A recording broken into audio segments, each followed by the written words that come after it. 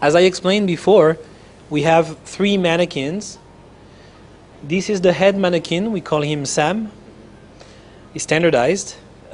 This is for right ear, left ear, and this flat part is for body testing. If I take a phone, normally what we will have to test in terms of SAR will be standardized test positions. This is what we call cheek position. The phone is in contact with the cheek of the mannequin. This is tilt position, where the phone is actually rotated a little bit. And then at the body, we test all sides of the phone, because the phone can be actually touching different parts of your body and on all its different sides. So somehow we need to reproduce test positions that would reproduce real use cases. Inside those mannequins, we have the probe arrays, which I was talking about, which are immersed into the fluid, mimicking the biological tissue properties. And after that, in this large box, we have all the RF electronics that allows to first multiplex all the sensors, then go into a down converter to go lower in frequency and do analog to digital sampling at 250 megasamples per second.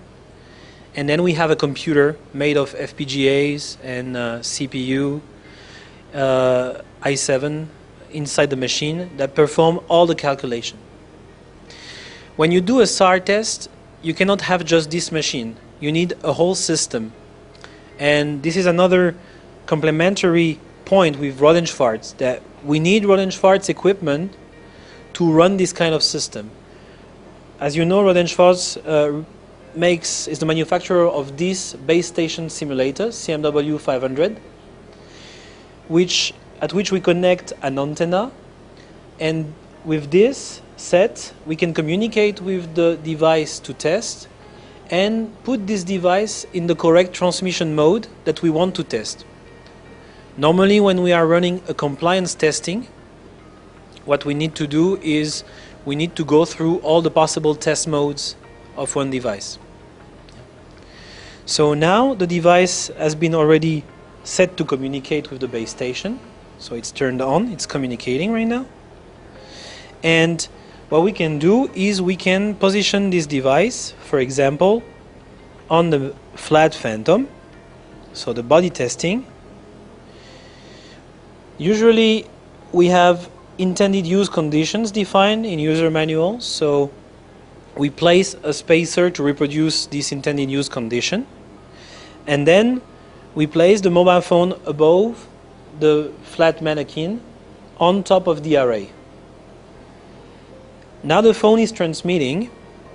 The transmission mode we have set is in GSM, frequency in the 1800 megahertz band, 1710 megahertz. This is the interface that we use for our system. Our software is called SAR Lab, and our system is called Artman. I didn't say that.